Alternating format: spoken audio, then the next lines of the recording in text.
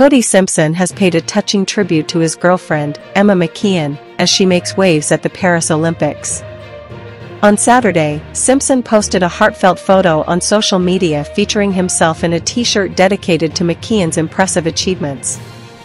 The shirt, which highlights McKeon's Olympic journey with various images of her in the pool and her medals, also bears the word Emma and is decorated with green and gold heart emojis. Simpson, who narrowly missed out on qualifying for the Olympics himself, has been a staunch supporter of McKeon throughout her quest for gold. McKeon, already recognized as Australia's most successful Olympian, recently announced her plans to retire after the Paris Games. This decision comes on the heels of her latest triumph, a victory in the 4x100-meter freestyle relay that secured her 6th Olympic gold medal.